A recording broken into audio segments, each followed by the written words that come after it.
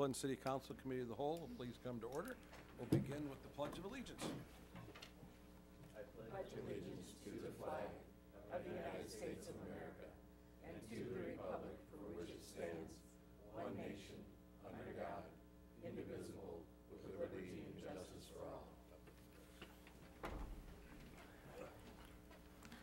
Thank you. Could we have roll call, please? Councilmember Gassman. Here. Seeley. Here. McGraw. Here. Allison. Here. Oder. Here. Connell. Here. O'Neill. Here. Thank you. Our first item for business tonight is to actually remind everyone, if you haven't voted, turn off your TV, head out to the polls and vote. They're open till 8 o'clock. That's more important than sitting here and watching us tonight. So now we'll move on to with item 1A, which is the police department's contract for tasers body cameras. Chief Jurian.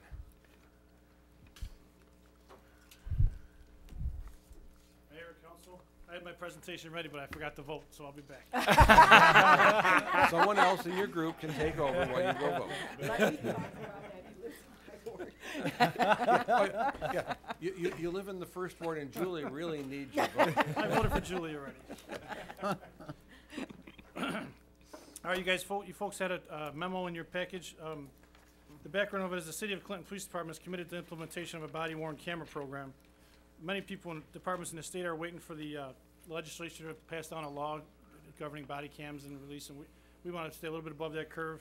We've had money designated for body cams, so we want to get it used and implemented as soon as we can with the most effective way we can. We also want to continue use of taser, which is less lethal use of force for officers. And the information in your package shows why we chose these people and why we use taser. Taser is a sole source provider. It's the only one using the less than lethal electrical control systems. They're into the body camera business now, and they're doing a very good job of it. Sergeant Majeko is our contact with taser, and they're called Axon now. Our body cams. So we want to show you a quick little scenario of our body cams. We have 4 body cams for the last 2 months that we've been trying out. So we had the officers wearing them on the street, and Sergeant Majeko is going to show you a quick snippet of what it looks like from our body cam when we look at it.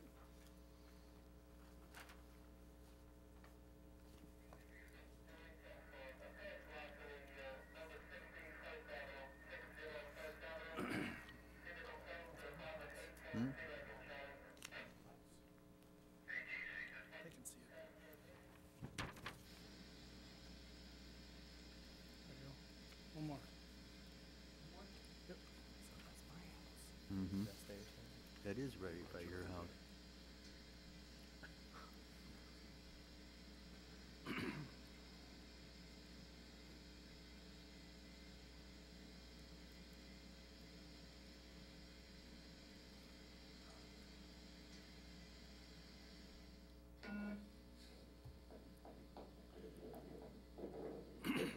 These are the actual body cams we're using now, so that's actual footage that we got today. Hello. Hey, sir. Officer Peterson, Clinton Police Department. Do you happen to know why I stopped you today? I don't know. Probably my seatbelt? Yeah, just not wearing your seatbelt this morning. Okay. Where are we headed to this morning? I'm heading out to Walmart. Gotta get groceries for the kids. Oh, sure. Busy day, you know. I got you. Yeah. Sure. Do you happen to have just your driver's license and then registration insurance card handy? Yeah, absolutely. Okay. I can reach in my pocket. Is that all right? Okay. Yeah. Okay, Rick, pause it. Insurance stuff in there. As you can see, the clarity in these cameras is really good. We can tell what he's reaching for. We can tell how the officer's interacting with the public, how the public's interacting with the officer.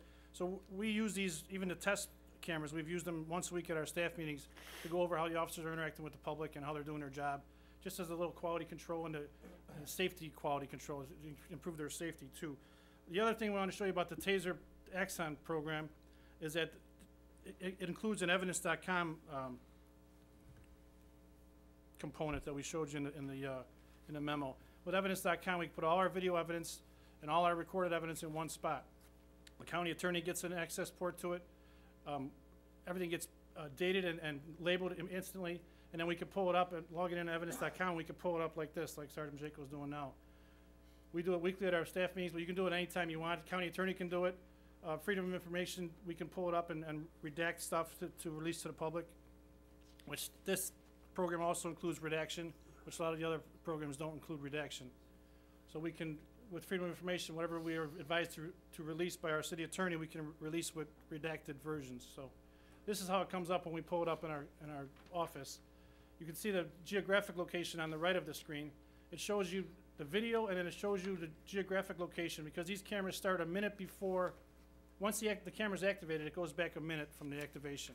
So you'll see it in the whole geographic area. You'll see exactly where the officer was and where that camera was the whole time it was videotaping. So there's lots of good things with this new system. One of the reasons I came before you people is because we need to get creative with how we're financing it. Nowadays, it's not the cost of the cameras, it's the cost of the storage.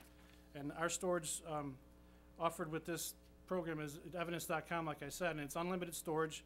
Right now it's 3 terabytes, but that should be enough for us. If it's not, they promise to let us go a little more. I've sent purchase agreement to our city attorney for his review if this should go any farther. I've talked to the city administrator about it. A few of the things I wanted you to know is that we are experiencing an increasing failure rate in our in-car camera system. It's about 5 years old, and 5 years is the limited life of these camera systems. So in the future, we also plan on going with Axon or Taser for our in-car cameras. So ideally, all of our videos will be in the same spot. All our videos will be in evidence.com. All of our videos will be tagged and dated properly.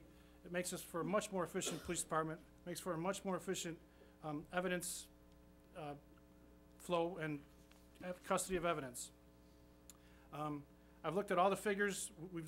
Rick has done research and in contact with Taser. The only vendor that offers this redaction within their software is Taser. Redaction is a huge cost to us if we go forward, if we go with body cams, because you can't release pictures of people. You have to have redacted evidence for trial. Everything needs to be redacted. Many of these other companies charge additional for that, and it's really expensive. This is included with this vendor.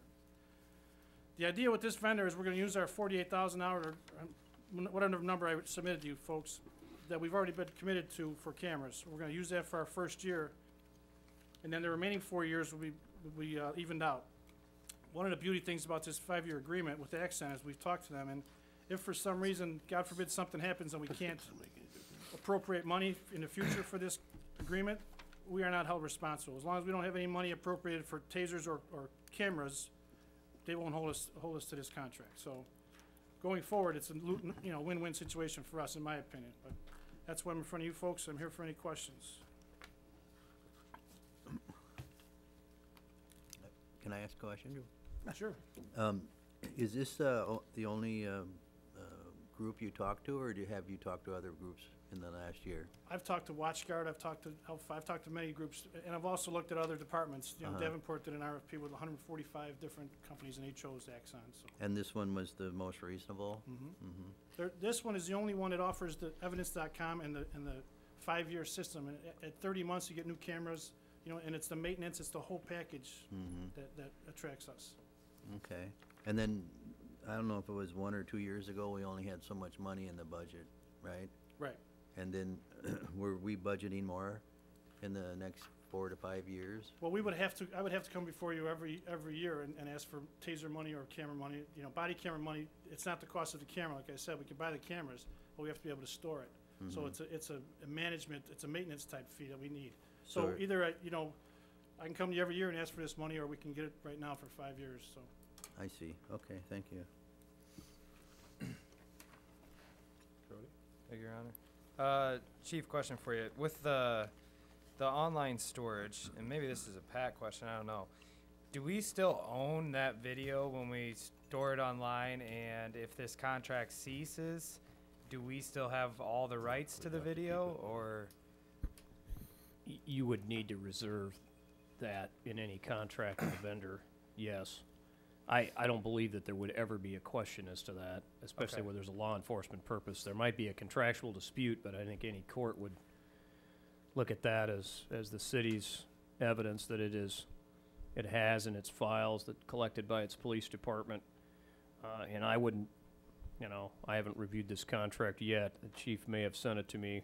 I was on the road today and I didn't see it yet, but I certainly wouldn't recommend that we enter into any agreement that didn't term that to be our property and our right to retrieve it. I'm just wondering if we ever are done, how do we get our video back?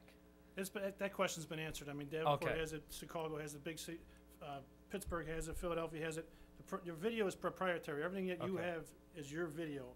When you load it up into the cloud, it's yours. If you ever break the contract, they give you opportunity to get that off the cloud, Okay. but you have to find a place to put Find it. another place to store Right. it, basically. But it's Okay. in the agreement that you'll read, but yeah, they've dealt with that issue. Perfect. Similar to your accounting software and all that's all your Right. information. I assume it's just like your phone cloud and stuff.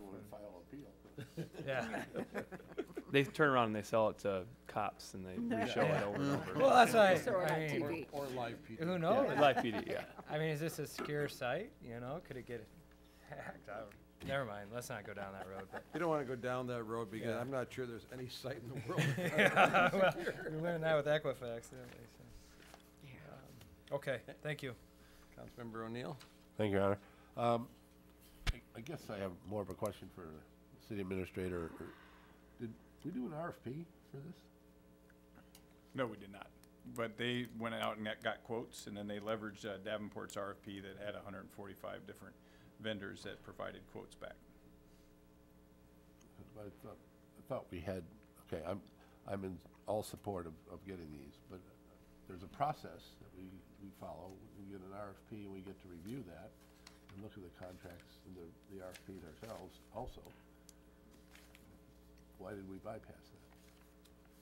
Well, the RFP, I thought about an RFP, I've talked to our people in the finance, and the problem with the RFP was, this is the only camera system that offers evidence.com and the 5-year program, along with TASER, which we need TASERs too. So we tied it in with TASER, which we already is sole proprietor of TASER, so we tied the cameras in with TASER.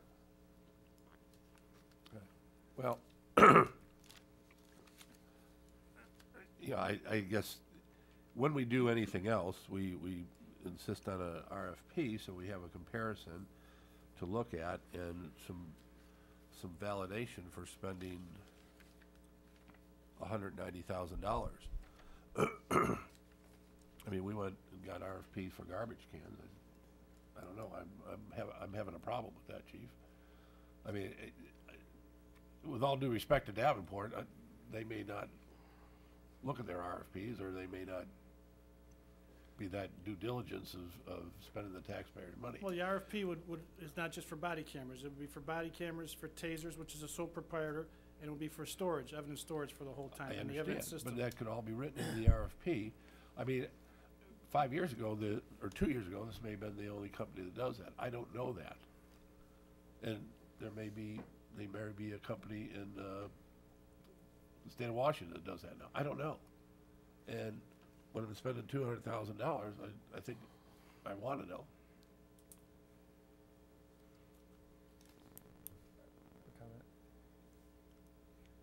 Councilmember Seelig? No, Your Honor. Now you guys took and I believe you and the city administrator and Anita took and compiled data and did your own comparison. Is that correct? Absolutely. Took data from what Davenport had and looked into costs and stuff, which I understand completely what Councilmember O'Neill's saying. Our numbers are saving money if we Yeah. at this point. No, I mean, perhaps if you presented us with that kind of analysis, that would be helpful.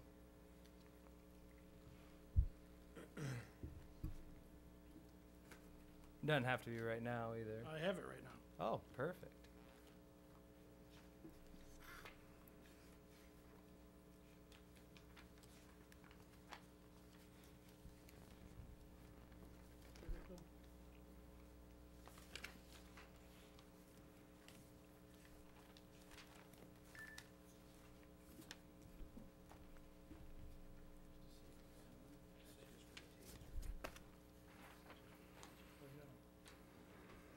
This is just for the TASER, and we got copies, I can send it to you. That's what we paid for the TASER every year, and what we're gonna be saving, because you don't have to replace the TASER, and they replace it as part of the program. And I have it for the body cams too. Okay. So you got taser, body cams, and then oh, you get looked at storage too.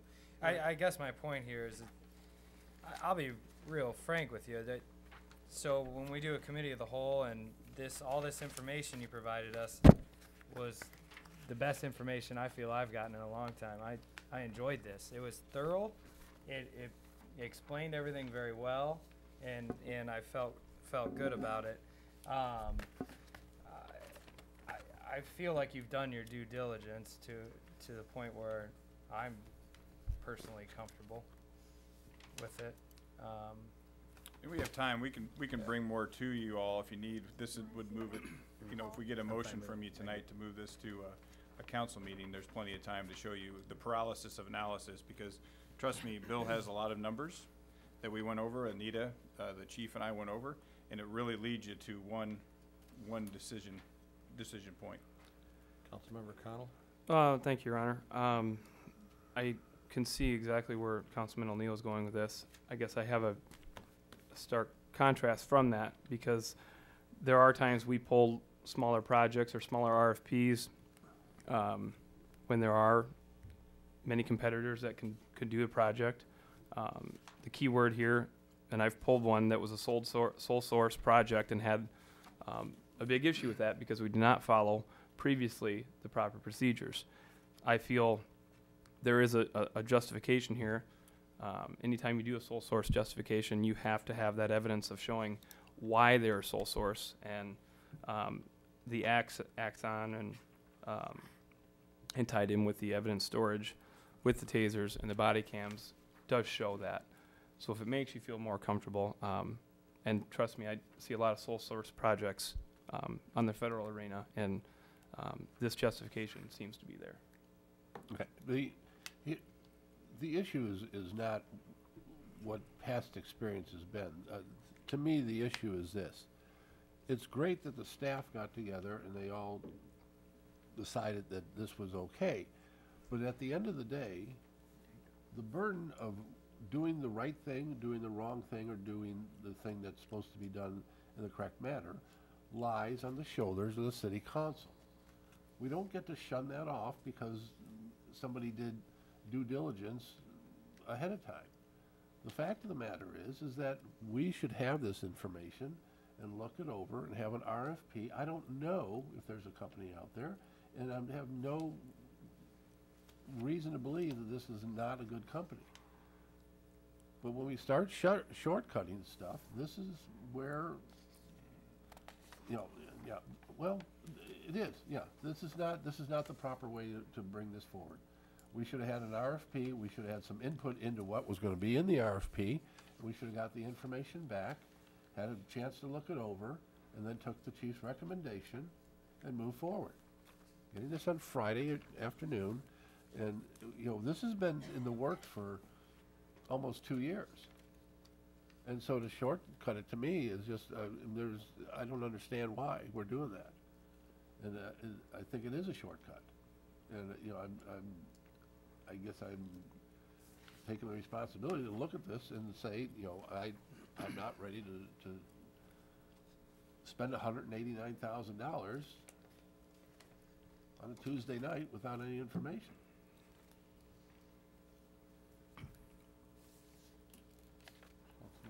Well, thank you, Your Honor. So, Chief, just for clarification, just for myself, so what you're saying here and why you're presenting us with just one option is pretty much because they're the only ones that have the total package, correct? Absolutely. Okay. They interface with our Zerker. It's the only one that does that. I mean, I'm sure there's other ones, but it'd be additional cost to have them integrate with our system and. Okay. Sure. Based on that, and I agree with Councilmember Seeley here that this was very thorough, in my opinion, and done very well. And I'd like to make the motion that we move this forward. Second. We have a motion and a second, so now we'll have further discussion. If anybody's got any other questions or concerns. Councilmember Allison? Would you provide the information for us in next week's packet? Yes, Chief? absolutely. Thank you. Could we? That's fine. Councilmember Connell? Thank you, Your Honor. City Attorney, I know you're going to do a review on it, right? You just received it today? So you're going to kind of Yeah, review I'm not that contract exactly sure for us? when you, I Chief, emailed when it did you this send afternoon. that? This afternoon I sent it to you. Okay, very good. I might have been in the car already heading over, but I will definitely take a look. Will you have time to have a review and have an opinion by the next council meeting? I think that should be no problem. If it is, I will, if I see major issues with the contract or something like that, I will let Matt and the chief know, and we'll get some communication to the council and the mayor about it, and if we need to delay it, we will, but if I'm thinking of the type of contract it probably is, I doubt it. I think it should be no problem. Now, remember, one topic is who owns the actual video as far as getting access to it if the contract ceases. Councilmember Seeley will call about it, I'm sure. Make sure that it's Councilmember- organized. Councilmember O'Neill? If this is where we're gonna proceed, could we have it brought back for a vote on the 12th or the 19th of December instead of just a week from now? Or the 28th November for a vote? Well, I could also take time if you want. We could sit down and go over this on a separate time, as much detail. We have lots of numbers. We'd be happy to do that with you one-on-one.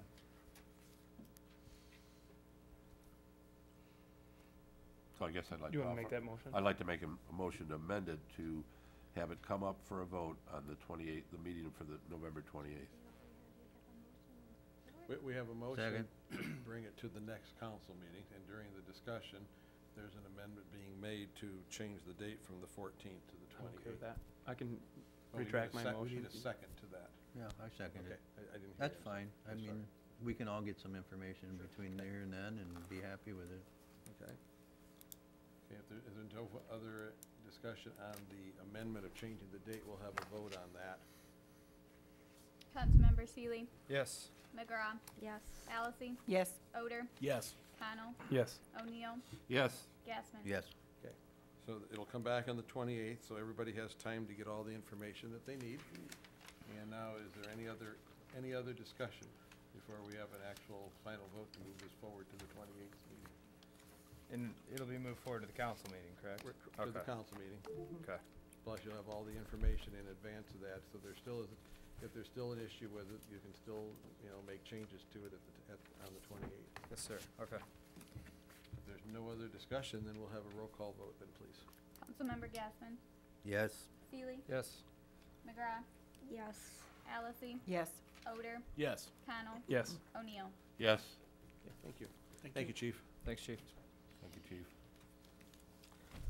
Okay, we'll move on to item number 2, which is the Community Development Block Grant, the 2018 Rehabilitation Pilot Project. Matt? Thank you, Your Honor.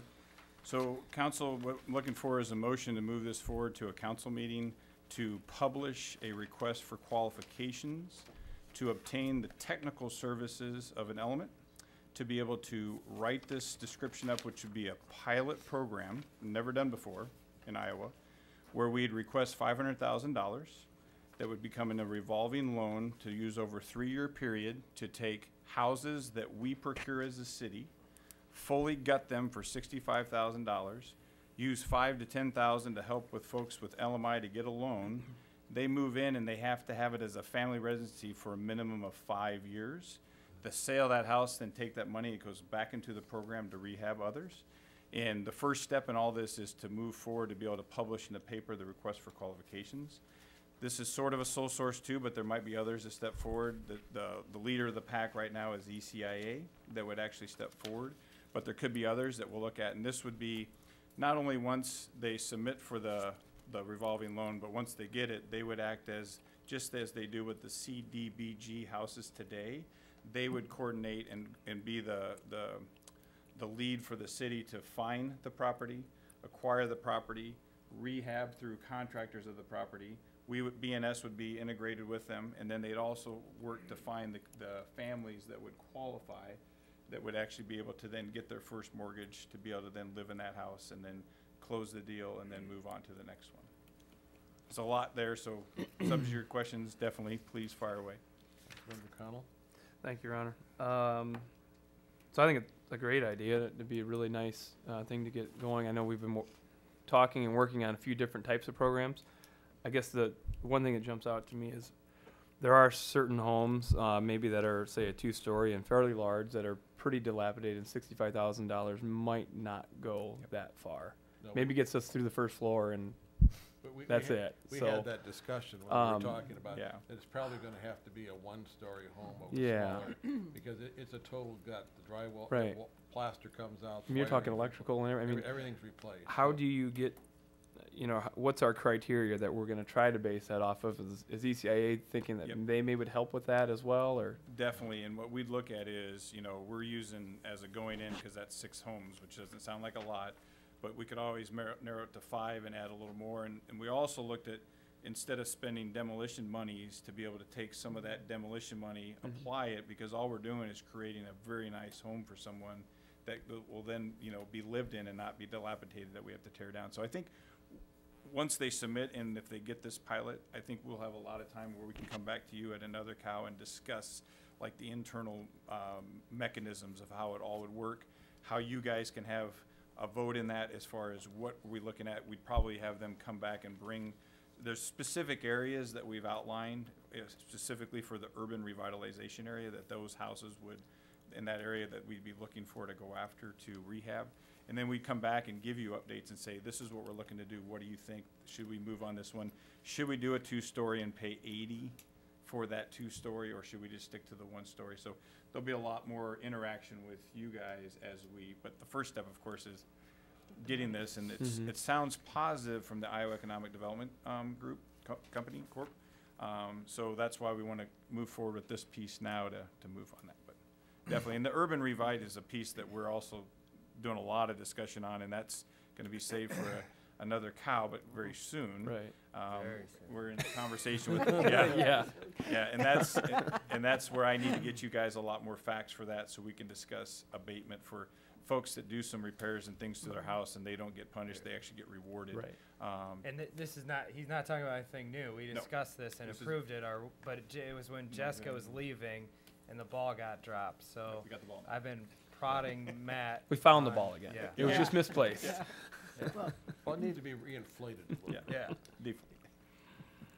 Councilmember Well, I've Allison. been working on some committees along with Matt, and along with this process, I think we should also go through the process of using some of those groups that we work with to talk Yes. about how you maintain a home, how you finance a home, how you, Pay you know, your how you bills. make your payments. So Yes. I think Homeownership. that's, Yeah.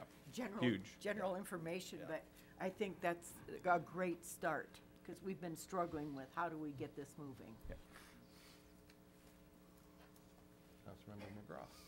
Who will be the contractors that will work on this, or who will do the work? So the way it will work is just like it did with the smaller CDBGs for the $25,999. ECIA will then look at the contractors, have them come in, make the bids on each and every house that's going to be done, and then they'll select the right contractor for the right price for that individual house. So it won't be like in the past where you have one contractor doing them all. It'll probably be broken out to they'll bid for that house to say, we want these specific things done. They'll come in and say, this was what it will cost, even though I know we just said ballpark is $65,000, but we'll specify when we go into that house to see what we need to have done, and then they'll make a bid towards that to do that work, and then ECIA would make the decisions based on our guidance, what parameters we put in place. So there will be local contractors? Yes. So who's going to act as the general? So overall, it'd be ECIA that will be the general, just like with the lead So abatement. they're going to, I mean, this involves daily, Yep. I mean, you have to be on the job almost every day. Yep. They would, And that's the technical assistance. they would probably be the construction management Versus the firm versus the general. The general's gonna be your gonna be the ABC general? contractor that's Yeah. gonna bid it from Right. here or Davenport or Dubuque or wherever they may not just be from here. Because ECIA does put this out in their Right. surrounding Yeah, that's markets, just like they do with their other grants. Well, if we're going to go get all the bids individually by ourselves, we're kind of acting as the general. The general would normally do that. The general contractor runs the job, gets the bids, decides how. So who's going to be, is this stuff we're going to have to figure out? We can definitely, what I see is kind of a marriage together, because we need to give them direction and guidance. We Yeah. need to be able to have Because somebody inside. ECIA is not going to be here every day, I don't think. Or Well, unless they it's- said they would be. Technical they service already- is 8,000 per house. Do So they that's- have Yeah, they already experience do it Yeah, for the yeah. programs They- we they- have. They yeah, already they do do it. have experience. in general contracting? Yes. Yes. Do they really? We've been Yep. doing it for years. For like the lead abatement piece, as we move forward to do that, they actually have a gentleman that's what his Okay. career Job was here, that's yeah. gonna be down here Okay. helping out with that. And then, how are we gonna determine, okay, so let's say there's property that we either have to demo or rehab, right? What are we gonna do to determine what's feasible? Yeah, well, it's gonna have to have an inspection. So, Okay. for example, if you're driving on Bluff Road tonight and you went by Ashford, you know, the house on the corner, we actually have emergency demo set up for that one. I don't know if you've seen, it's kind of listing. So that would be one where we probably wouldn't fix it up. So we're gonna have to have criteria too, to get in the homes, to check them out. And that's the part we've been talking about since I've been here, is the timing mechanism. Cause typically we're getting to a home when it's too far gone. So we gotta get to the point where we can actually get to the house. And we've had several, just in the last month, individuals who've come up and said, I would love to quick claim deed my home to you. That's still not gone too far, but we haven't been able to have a program set in place. So that would incorporate that as well. Okay, so what are we gonna do if we know we invest $70,000 and the house is only worth 50? Is that still feasible? I hope not. Well, that's Yeah. where I think the house That's has a- to be there Yeah. has to be an So is there gonna be evaluation. appraisals done? It'll be just, yes. I'm not. Since you mentioned it. I think it'd be the normal process. Or a realtor involved or Yes. Well, somebody Cody, I like think that. that's where it goes back to the technical services of ECA. They're gonna look at the houses and determine the potential of after an inspection, whether the house is viable and how much it could cost compared to what its value Yeah. is. Because we aren't gonna put money more into a house than what it's actually worth. Yeah. You don't spend $80,000 on a house that would sell for $30,000. That's what worries me. No, Okay. it's not, that's not gonna, because there's better ways to spend our money. That's exactly. So I think there's a lot of things that Yeah. we gotta figure out, little things, cause, and then, how do we determine the sale price? Yeah. But I think that's what we'd work in concert with, possibly us with ECI and then realtors as well, to Well, determine I- what is the fair market value. I think that's where the part that we're asking, we're needing to have a contract and have someone for technical services. Those are the people that would be answering a lot of these questions, whoever actually, applies for this, whether, I know it will be ECA, but I don't know if there's gonna be anybody else or not. But they are the ones to have that discussion with. Yeah, and we'll do one first to start out, because that's why we have for 3 years, so that we do one and we get the process down correct, and so we don't go afoul. Because what we don't want to do is sink a bunch of money that, yes, it's a grant that we get for free, but it's still state money, that we want to make sure that we actually get, a benefit for a family that gets a nice home, and that we actually have a few dollars to put back and then roll to the next Okay. job as well. I have two more questions. Is there a match on the city's No, part? not on this one, there is not, Okay, and then, I forgot what my other question was. because I got you at match. Well, let Councilmember O'Neill ask his question, Oh, sorry. maybe he'll think of, Yeah, I'll think of it. Councilmember O'Neill?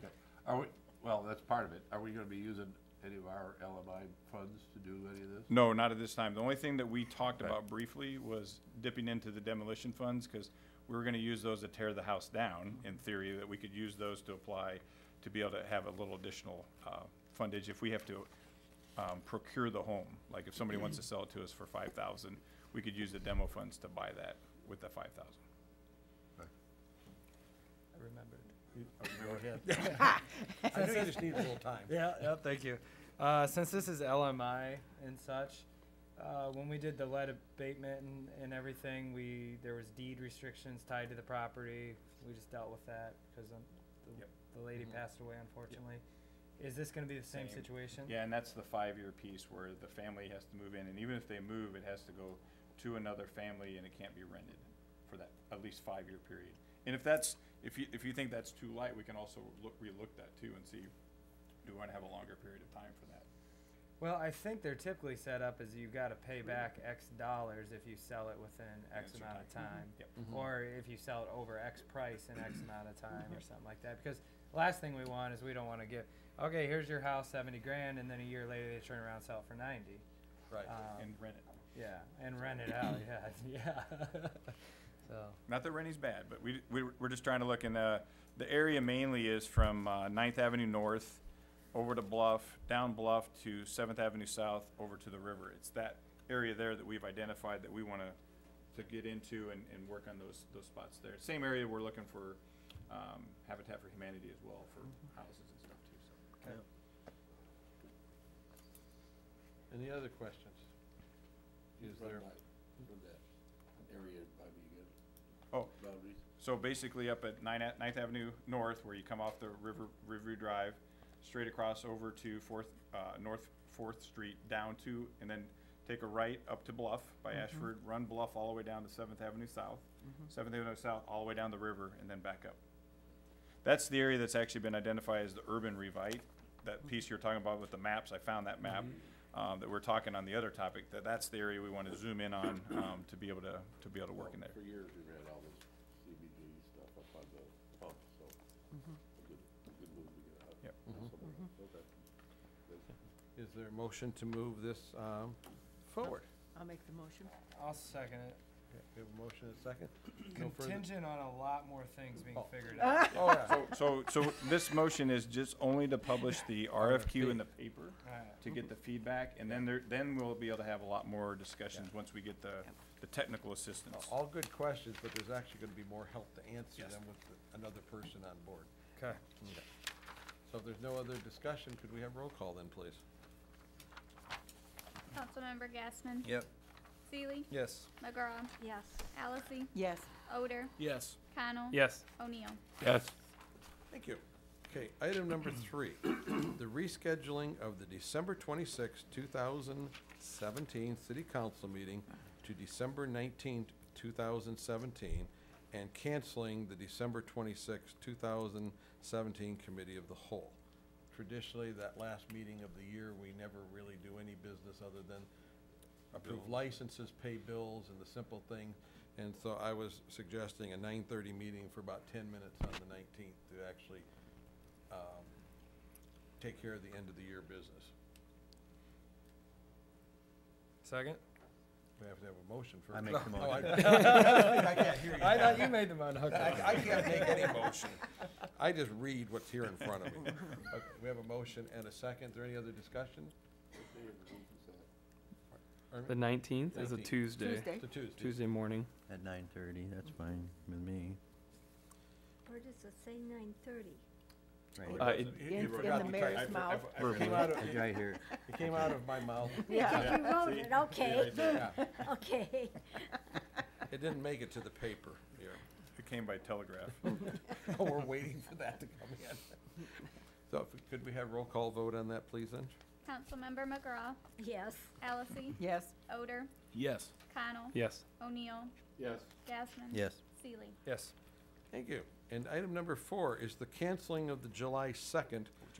January Getting ahead of. What'd You said January. Yeah, I Is that said right? January. Uh-huh. I did not say July, I said January. I'm reading it right here, it says January.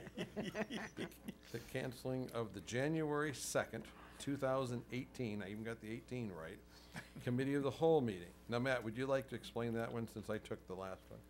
Certainly, it's, to help all those people when Iowa and Iowa State win their bowl games, we probably need to have some time off on January 2nd. No, it's just, as we get into the new year, I'm gonna be able to get all the stuff on the cows towards the end of December, and we'll have plenty of time in January to hit those, and I thought it'd be a good thing as we roll in the new year, not to have that, right out of the box, in case people wanna take a little vacation, et cetera, so.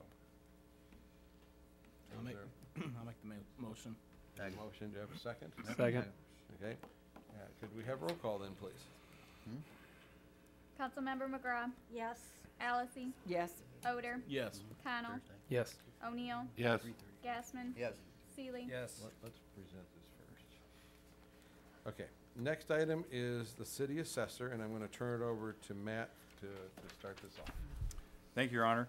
And what I want to do, council members, is basically just give you the background facts, and for the folks in the audience and those that are viewing, just so you have all the pertinent data, and then we can go into conversation. So, first one, current city assessor is retiring November 30th, 2017.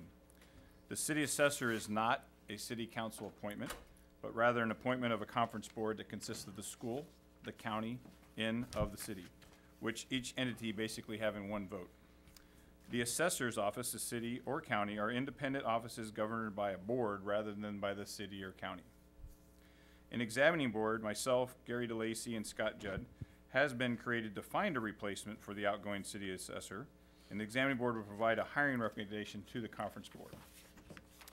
The examining board would like to have the council's decision on the disposition of the city assessor's office prior to moving forward. We feel this is important because if those that are interviewing for the city assessor job, there shouldn't be a cloud looming over if the office is going to remain open or not. The city council can choose to do nothing today and continue on as is with the city assessor office, or the city council could motion to choose to repeal the ordinance which established the city assessor's office. According to Iowa Code Chapter 441.1, a city desiring to abolish the office of the city assessor shall repeal the ordinance establishing the office of the city assessor. Notify the county conference board in the affected taxing districts. Provide the transfer of appropriate records and other matters, and provide for the abolition of the respective boards and termination of terms of office of the assessor and members of the respective boards. The abolishing of the city assessor's office shall take effect on 1 July following notification, unless otherwise agreed on by the affected conference boards. If notification of proposed abolishment is made after January 1st, sufficient funds shall be transferred from the city assessor's budget to fund the additional responsibility transferred to the county assessors for the next fiscal year. Of course, another fact, combining the offices would of course double the workload because that's about 53% of the city is part of the assessing. And also Iowa Code Chapter 441.8 parentheses 8, in the event of removal, resignation, death, or removal from county of said assessor, the conference board shall proceed to fill the vacancy by appointing an assessor to serve the unexpired term in the manner provided in section 441.6. Until the vacancy is filled, the chief deputy shall act as the assessor. And in the event there is no deputy, in the case of the counties, the auditor shall act as the assessor. In the case of cities having an assessor, the city clerk shall act as assessor. I want my taxes lowered. So the recommendation is to determine disposition of the city assessor's office. If the council takes no action, the city assessor office remains and will move out on looking for a city assessor replacement. If the council decides to abolish the office, a motion will need to be made to begin the process to repeal the ordinance establishing the office of the city assessor. Ladies and gentlemen. I'll go first. Okay. I'm not in support of not having a city assessor. I think, you know, we have an aging group of people in Clinton, and every dollar bill counts to them. I don't feel that we want to give up our right to have them, you know, challenge assessments and that, and have the county decide that for us. I think that's our duty as city council people for the residents. I've never seen one document that substantiated any kind of significant cost savings in doing this. And as far as I know, we've done a great job with our assessments. We've had a few problems, but in the overall years past and all the things that have happened to us, we've done a good job, and we've got enough things on our plate to be dealing with without creating another one by changing this city assessor to the county assessment position. So I won't be supporting it. Any other comments? Do we have public comment first? I wanted to open it up here to see if anybody else has any comments, then we can actually open it up to the audience if they have comments. Nobody else has any comments? Do we have time after the audience comment? Yeah. Okay. Okay, so in the audience so far, I have the only person that wished to speak was Carolyn Tallett. If you'd say who you are for the record. I will. I'm Carolyn Tallett. I live in Ward 3. And Carolyn, could you pull the mic down? Yes, sir. 1315 North 3rd Street. When I understood that the current assessor was retiring, I thought it was the perfect time to look at this. So if that's what we're doing, that is a good thing, because over the state, whenever assessor has been retiring and the population has been declining, they have been combining the offices. And as we know, our population has been declining. I'm a big fan of less government unless it's essential services. And so it fit right in with my philosophy to examine this a little more. I will say it's a very confusing situation. And unless you've looked into it, I mean, it really is. I made many phone calls to figure out this position and how it relates to the general public. And I think the general public has a very hard time understanding their appeal rights, their ability to be heard. And I have been heard before, and I know they did a good job. But at that point, I was just at sea. I didn't understand it. I didn't understand it a lot better when I started making phone calls, the budgeting issues, the oversight, which I do believe you do have oversight, but I don't think it's great oversight if you want the truth. But at this point, I just spoke because I am the one that did the petition. I think had it not been me, there would have been other people who would have looked at this time, because it's the perfect time to do it. I'm only sorry that we weren't able to, I guess there's a double shot here. I don't want to denigrate the office at all. I don't want to take away from what John Moreland has done for all of these 40 years. I just think looking at good government, we should examine it, and I'm glad that you're doing that now. I think it'll probably still come up, in the future. But I did want to at least be here, and in case there was something that, I needed to say. But petitions are still ongoing. I understood we had to get 1,500 petitions. That's a lot of names. And so we know you have the ability to make the decision on your own. And whatever you decide, I understand. I do think it merits some consideration. Taxpayers don't like, I guess if I asked one taxpayer if they wanted to pay more taxes, they'd say no, you know that too. So if you're doing the examining and you're looking at it thoroughly, I think, I can live with whatever decision you make, but I do think this issue will not go away. I think it will continue, and I surely wouldn't want to take a job based on the fact that it could be eliminated at some time or through a vote. And my regret is that, and we had to start it before Mr. Moreland retired. My second regret is we couldn't have had it on this ballot today to save money. So that's my position. It's just less government. I think it's a great opportunity now. And I've said that, so I'll sit down, and I'd love to listen to what you have to say. Thank you. Can we ask her a question? Yeah. Yes. Carolyn, I have a question for you. Oh, I'm sorry. You're fine. You're fine. And I just want to agree with you that in my mentality, less government is better as well. Totally agree with you there. Listen to AM radio all day. So, Do you not have FM? I prefer AM. You spoke about the appeal process, and I'm trying to understand how combining with the county is going to correct or eliminate any confusion on how that works. You have a board now that Mr. Moreland has in his office, the assessor has. I don't want to talk names because it's positions we're talking about, honestly. He has a board that he reports to. And then, as I understand, there are appeal rights that go further up. Yes. And I know citizens who have gone to the state for their appeals and had to pay as much as $3,000 and $4,000 for their appeals. It doesn't seem to be real responsive government to me, frankly. I'll agree with you there. That would be the exact same process with the county. That would not change. Yes. There would be less. I would assume there would be. I don't know the configuration, but I would assume there would not be that board. No, there's a county board.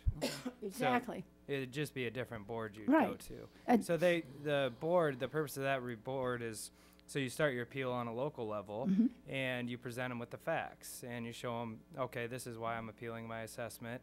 And that board is made up of different professionals from the community and non-professionals. Right. And they take that information and they decide, have you presented your case?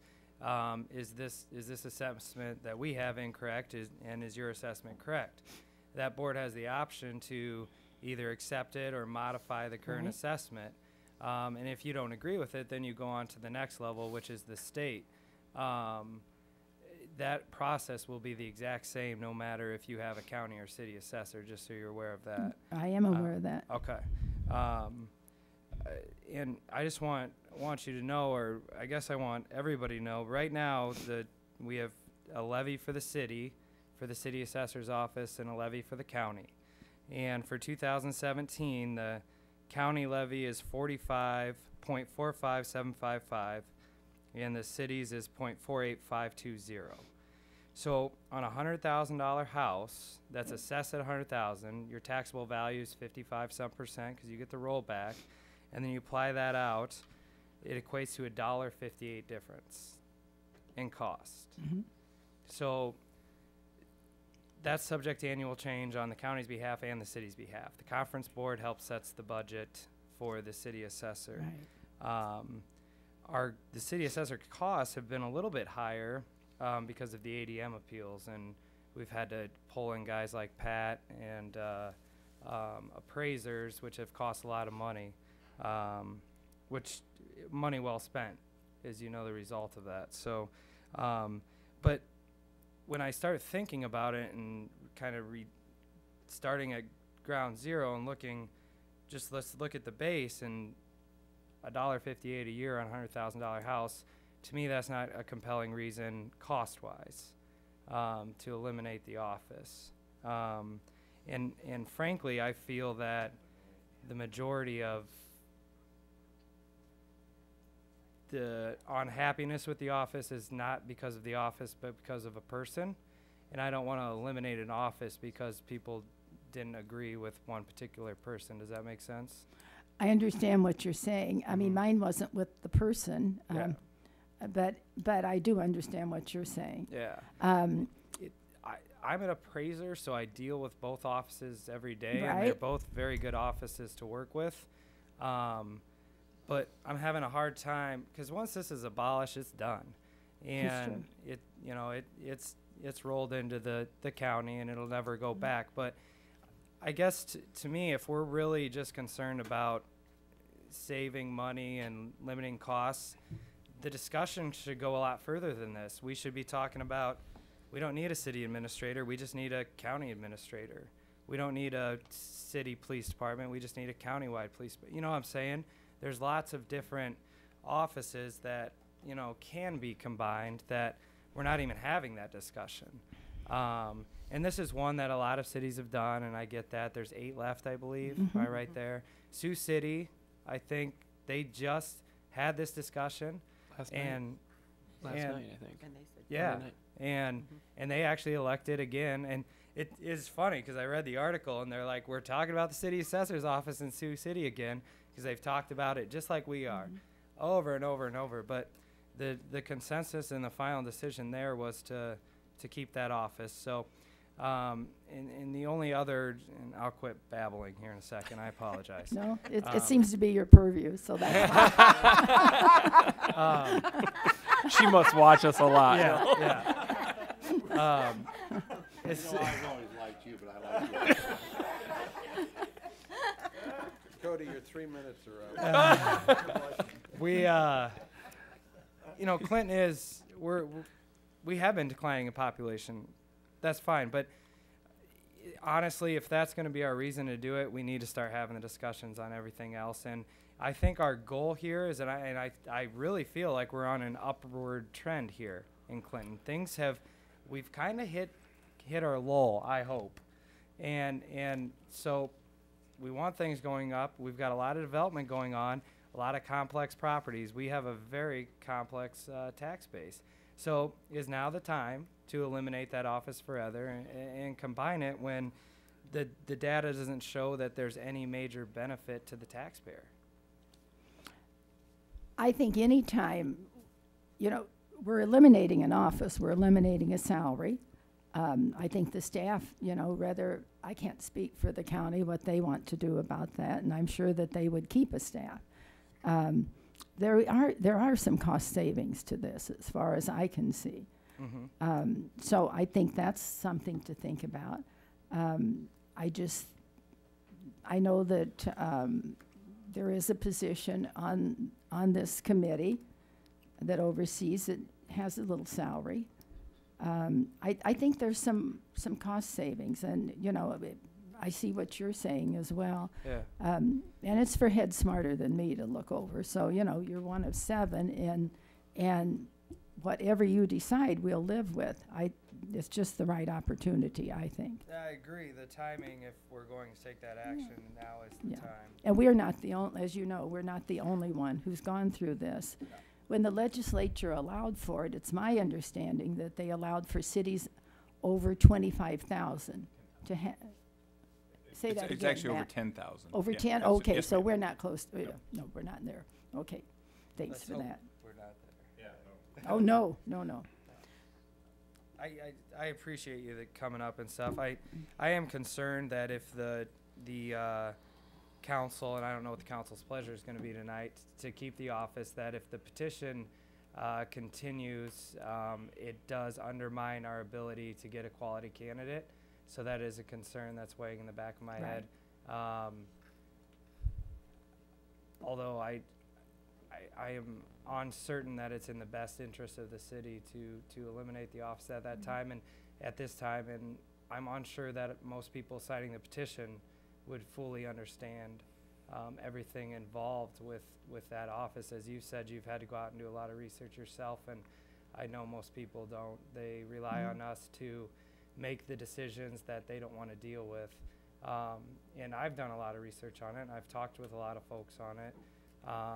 I've gone back and forth. I've had my ups and downs, and what really tears me apart is I'm exactly like you are. Less government's better, darn it.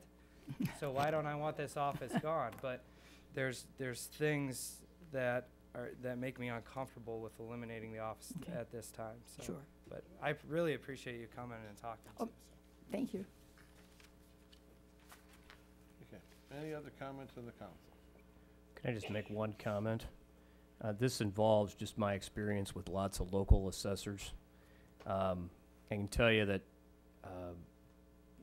citizens have a hard time trying to get their claim litigated once they get out of the local area. Once they're beyond either the county assessor or the city assessor, that's when all of those things that Mrs. Talent was talking about happen, and that's where all those expensive things happen as you're going up on the appeals. But the experiences from county to county and city to city in the case of city assessors is radically different. Some assessors are very approachable, and their boards are very approachable, and they readily make adjustments when people come in with valid arguments, and others are very rigid and very unyielding. And so, for what it's worth, whatever the council decides to do, the actual person, whether it be the county assessor or the city assessor, that's what makes the most difference. If you have a highly qualified, highly intelligent person in the office who's somewhat flexible and approachable from the public, it makes a big difference. Just having been in front of those boards many, many times as an attorney, that's what I would add to the discussion. I don't have anything to say about whether it makes sense or not economically, so. When I did it, I had to get comparables, and I used a real estate person who happened to be a friend, but I would have had to pay for that regardless, had it not been a friend who was happy to do it. I found the board to be very courteous, and so that's not I have no beef with the office. I just think it's the right time now to look at it, what you're doing. So I'm redundant, so I'll sit down, unless you have anything more. Thank you. Tom? Could you identify yourself, please? Tom Detterman, 3601 Valley Oaks Drive. My only couple comments, smaller government is better government. And even John mentioned last year, it's normally done when the city assessor retires. So it's just, commonplace to look at it now. And I think the petition is going to go forward. I think it's going to be successful. I think the board has a big problem of how do they get someone with that lane out there. I don't know, I think that's a major problem. And I think the only way to solve it is if you guys would just decide, put it on the election and let the voters decide, then it's over with. Because I think the petition's gonna go forward and be successful, so it'll just delay it farther. So I think if we just went ahead and put it onto the voters and let them decide, it'll help the selection process, I think. Because I don't know how you can ask someone to come with this, like, you know, being out there. A special election? No, It'd have to be. 2018. Yeah, 18. Yeah. Or 18. 2008, we We've still have to hire got, someone. we've got to hire someone with 39 days after the 30th. Yeah. Councilman Connell? Thank you. Do we technically have to hire someone? I thought we had talked on the conference board the other day that if the candidates are not maybe eligible candidates for this seat, and we don't feel that they're there, that the state, was it the state auditor's office, whatever, will assume that role. Well, when we met, And it- we found that there was 81 qualified individuals that are certified. I think I get the numbers right. It was either 81 retired and 188 certified or vice versa, but there's a pool that's there. Our concern, speaking on behalf of Mr. Judd and Mr. DeLacy and myself, was to go forward and start bringing candidates in and interviewing them, and then having the shroud or the cloud behind us saying, well, do I take this job, accept it, and then not knowing what the future of it is. Councilmember O'Neill? Thank you. I think the way it was explained to us that the present assessor is retiring on the 30th of November. We have 39 days after that to get someone on board. If we don't, then it goes to Lisa until they do. So after the 39 days, it's not the end of the world if it takes 50 days for your group to find somebody. Once you choose somebody and the conference board approves them, then the process of going to a referendum is much more difficult and much harder to do, because to undo a sitting assessor is much different than just running a referendum. So, you know, I think the idea of whether this petition's been going around for 5 months, so, I mean, if it's gonna go, it's gonna go. If it has 1,500, it doesn't mean we have to get rid of the assessor. It means we have to make a decision, either abolish the office or put it on a referendum. If that comes, which I don't think it will, then we can make that decision then. But there's a number of qualified people to do it, and I'm not gonna push the election board to pick someone in 39 days. If you take 50 days, or the guy can't be here till March, I'm okay with that. I don't think we need to get boxed in right now. Any other comments? Yeah, that was my only comment. I think it's hard to get a qualified candidate with this hanging over their head. Supervisor, just from your, besides smaller government, give me some more reasons. Well, you mentioned some of the other ones that we should be looking at, and you have to have step one. I think this is a great first step of combining services. And I totally agree with you. I think we should be looking at other things. Well, I probably opened a can of worms with that. You know? No, I mean, it should be looked at. We should try, if we in can just theory do it's the one same. project a year together, it's more than's been done in the future. Well, and that's a whole different topic, but I was just using that as an example. But I mean, like, I don't have compelling reasons to do this, because the cost is the same, right? Saying I haven't even been told what the cost is gonna be when the office is combined. I guess I just assume you're only gonna have one department head instead of two. Yeah. So Yep. you're gonna save that money, you know. Yep. You're gonna need the same staff to do the work, but I think you only need one leader instead of two. Yeah. And two deputies, so you'll have. But if I was a leader, I would want more money, I because was now you gonna just say, yeah. combine. No kidding, and if you're not- and I would Don't kid probably yourself. recommend having a couple 60%. deputies, because now we have the commercial and industrial that they've not been used to doing at all, that are now gonna be heaped in there. So I did a little bit of back napkin math, and I actually see more cost with a combined office with the right staff to do the complete mission for the county and the cities that exist in Clinton County. It's actually a more cost that's gonna be at the office, and they're gonna levy higher. Well, we could do the same thing. We could have a city treasurer, city recorder. It just isn't the way the county government works. Yeah. And it works in 91 counties, so, you know. And like you say, cities aren't adding city assessors, they're getting rid of them, as John said, as they retire. No, they just. So it's just the time to look at it, and I think if we just put it to the voters, then it's ended. Yeah, Because you know, Illinois has, well, they have county, but then they have township Oh, people. yeah, we don't Yeah, wanna go and then they there. got, so you wanna talk about layers upon layers. Let's talk about a state that doesn't work. Yeah. Yeah. So anyway, it was just my point. I feel it's hard for the board to really get a qualified candidate with this hanging over their head. Thank you. Councilmember O'Neill? Thank you, Your Honor. There's a number of things I want to talk, but while we're talking about salaries right now, I just want to make sure that my colleagues know the process. Normally, when you take on double the load, you're going to ask for a substantial raise. I'm not speaking for the county auditor, but let's assume that she asked for a 50% raise.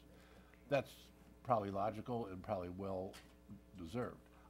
The thing that we need to keep knowing that she will need more deputies, and she will probably have to hire an expert to do the assessment on commercial because she has no experience in the commercial. The problem will arise, and the big expense will arise, is that the deputy's salary is linked 80% of what the assessor makes. So it's an automatic increase right across the board. You're going to have at least one more deputy. You're going to have an assessor that's qualified, or assessor that's a deputy that's good at commercial assessing, and all those people are going to move upwards to 80% of that increased salary. So if it goes from $104,000 to $180,000, all the deputies are going to get 80%. $147,000. So there's a big, big increase. The cost, the savings at best is $12,000 when you run that scenario all the way through. You take $12,000 divided by 26,000 people, it's 46 cents is going to cost our citizens to keep our homeroom charter and our control over it. So that's the one comment I'm going to make about salaries, but I got more. Well, I think we're going to let the audience get their. Is there anybody else in the audience? Jill, if you'd like to come up, identify yourself, please. My name is Jill Himes. I'm the county assessor. I would like to correct Mr. O'Neill on his comments about the time frame. I did speak to Carmen Putzier, the Department of Revenue today. John's last day is November 30th. From there, you have 7 days to request a list. When you have the list, you have 15 days to have the examining board present to the conference board your recommendation for the new assessor. John told us 39. Yeah, That's what John it was incorrect. Okay. So it still goes to the city, it still goes to the city clerk. Yes, Okay. and if in that 15 days there is not an assessor, the Julie Royce in the Department of Revenue was not available today. She's at a class. She would be the one to discuss what options you have at that point. If there are no qualified candidates that apply, you can request a special test, which is at the cost of the city. There are 200 and some people on the list. You won't get 200 applicants. I can guarantee you that. I've talked to a lot of people. There's not a whole lot of people interested in it. More people ask, wanting to know what's going on. But I do have commercial experience. I don't know where that came from, but with that said too, I have a deputy. He is not at 80% of my salary. I have an appraiser. They're well below my deputy. I don't have to hire another deputy. It's a choice of the assessor. It's a choice of my conference board. I have always said if this happens, I would increase my staff by 2. I would bump one up to an appraiser and have 2 office staff. I don't at this point in time, see hiring another deputy. But, salaries have never been discussed. Salaries are a big topic. There's a lot of ifs and whats. I've never been asked to present a budget to see what a combined office would do. But Jill, we all know what our conference board is, which is made up of 2 members of the school board, 2 members, 2 supervisors, 2 council. What's your conference board made up of? we have the supervisors, school board representative from each school district in the county, and the mayors from all the cities in the county. And all those mayors have 1 vote equally, correct? They are one unit. 1 city, 1 vote. Yes.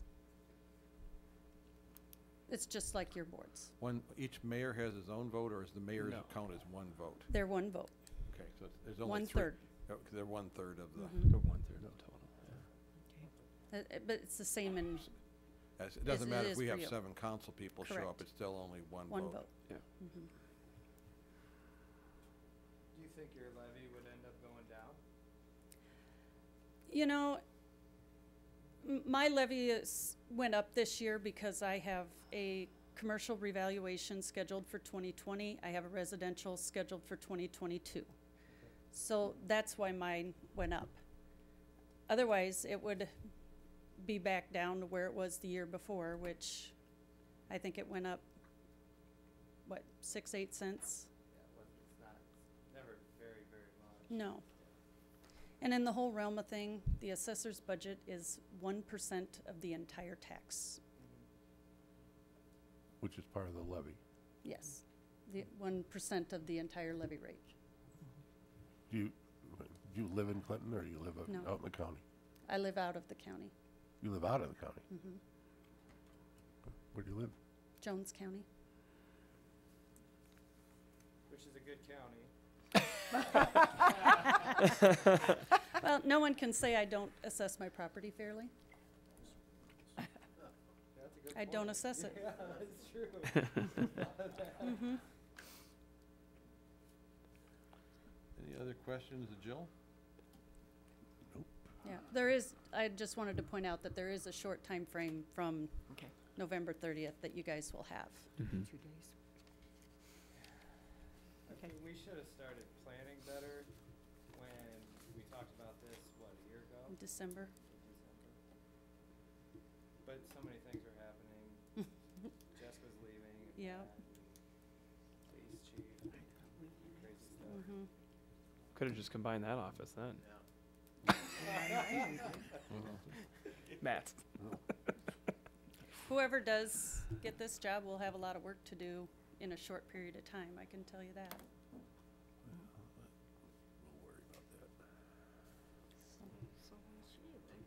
Okay, thank you. Okay, thank you. Thank you. Okay, so what's the council's pleasure? Is there any more discussion, or is, is there a desire to take no action? Or is there a desire to move forward to abolish the position? I guess those are your choices. Your Honor. Yes. Ed's got some. Oh, You had your hand. No, thank you. Like I said, I did have quite a few other points. I think it's really imperative that we know what we're about possibly to do and what we're about ready to maybe preserve. As was discussed right now, on our conference board, the mayor is the chairman. He runs the meeting. He is the chairman of the council, or the conference board, and he calls the meetings. The city council maintains 1/3 of the vote, along with our colleagues from the school board and from the county. It's been well expressed that the 3 supervisors are all in favor of combining these to have control of all the parcels in the city. And the city has about 53% of the taxable parcels. So it's a big chunk of land coming in there at a short piece of mind. I'm just not ready to turn over the process of assessing the value of the parcels in the city of Clinton to the county.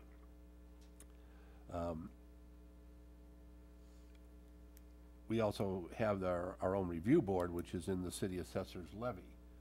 So when we do have a problem, or more importantly, one of our citizens have a problem, they go to the city review board made up of city people.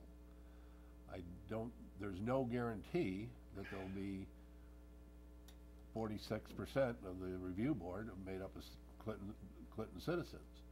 You could go to a review board made up of people entirely from Toronto, Del Mar, Good Hope, Goose Lake, and you're not going to have a hometown review board. And I think we owe it to our citizens to have those tight-knit concerns, and at least people that feel the same pain that the people in the city have. So that's something else we would be giving up.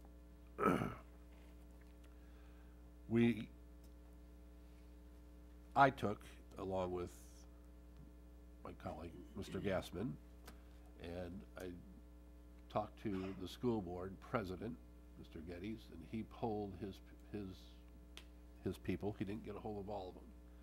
He got a hold of the majority of them, and they are in favor of retaining the city assessor. I think we need to go back and look at the wisdom of some of our predecessors that have continually kept the city's assessor's office in here, including Lametta Wind, Darrell Smith, and Jim McGraw, who found it to be a very, very important part of the school board to have a local assessor. So it might be popular right now to turn around and do that. I think some of this got started on a personal level, and unfortunately that is not a good reason to bring this up.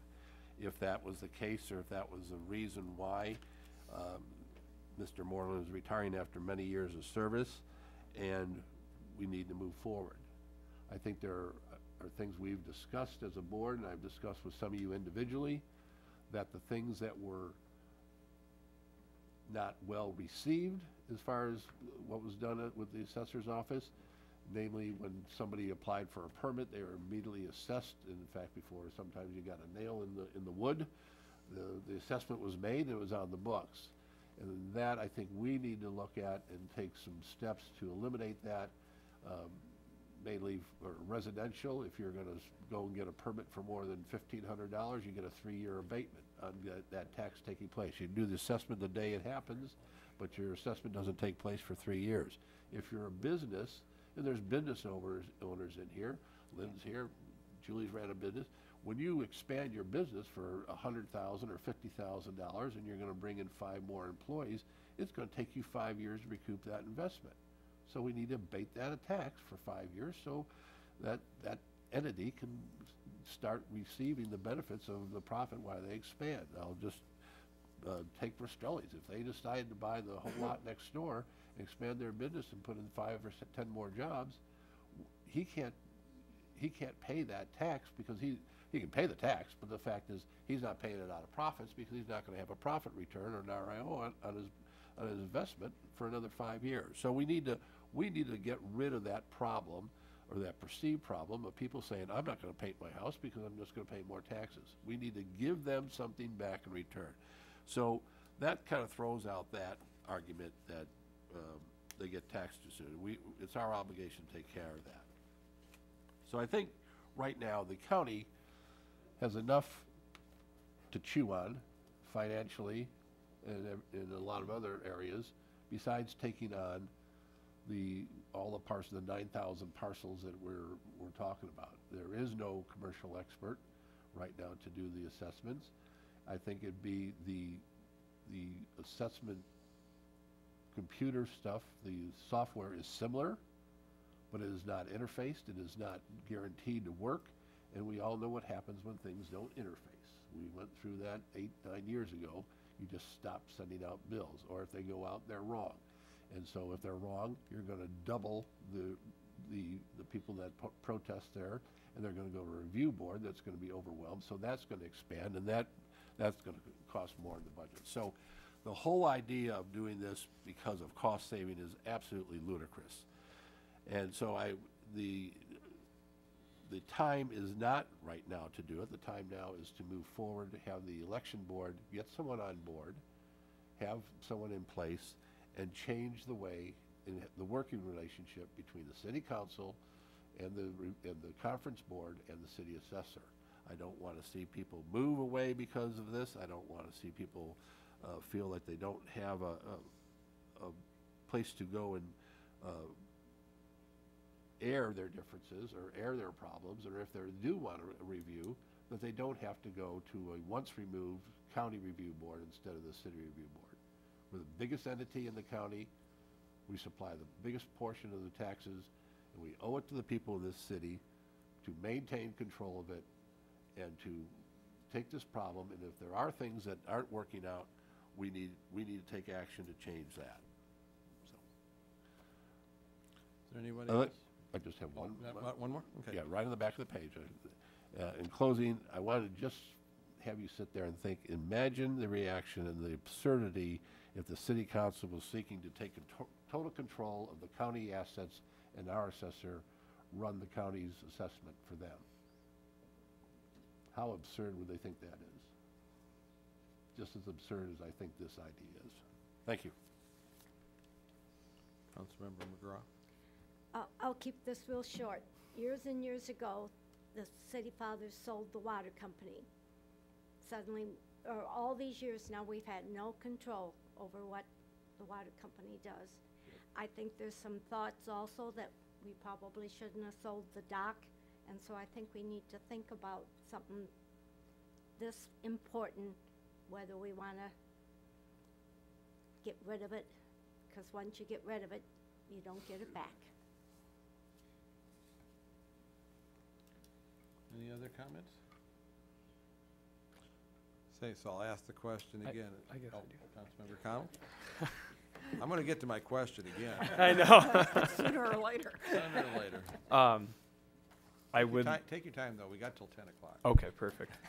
I guess I would like to say that this is the proper time. I don't really think it's absurd, but consolidation of services in certain times are necessary.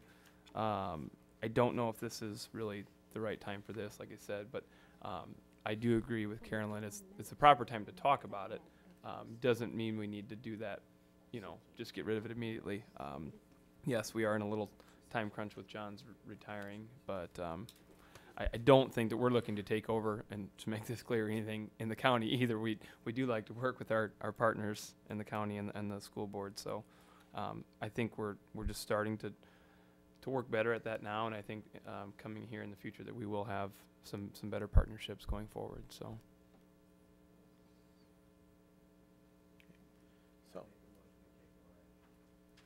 Second. We have a motion for no action that has a second. So is there any discussion? Hearing no discussion, could we have roll call then, please? Councilmember Seeley. McGraw. Okay, I'm voting as to whether we take no action. Keep everything the same. Keep, okay, Do- all right, the all right. council- Okay, Let me. Yes. Yeah. So everybody knows, a vote of no action means that the council is not going to abolish the office and things are staying the way they are. yes. Okay. Councilmember Allison. Yes. Oder. Yes. Connell. Yes. O'Neill. Yes. Gassman. Okay, we'll move down to the final item, the mayor and council updates. Anybody have anything? Huh? Happy birthday. Oh. You missed it. No. Mine's Sunday. No. Yours is Sunday. Does somebody have anything? Matt's not quite ready with this yet, so anybody else have anything?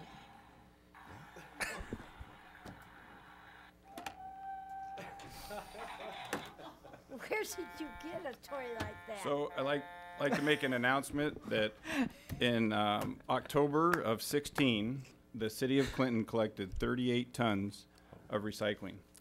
In our first month, in October of 17, we collected 72 tons. We increased by 34 tons on single stream recycling.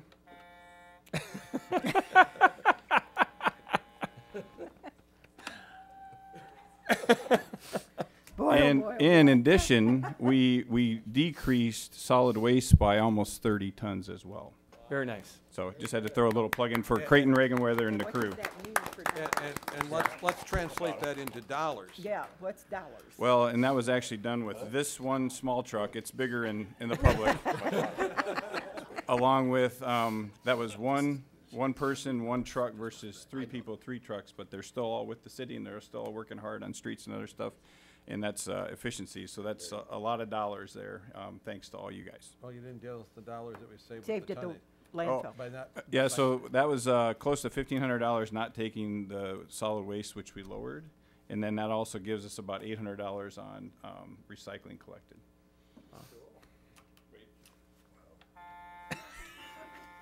Make way, recycling coming through. I thought you were gonna drive it over. here. Somebody's birthday today.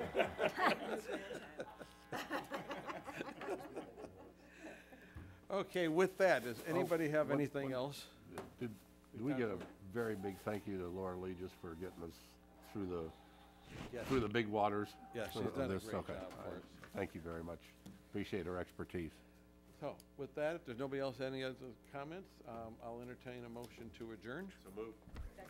We are adjourned. Thank you very much. It's Mark's birthday.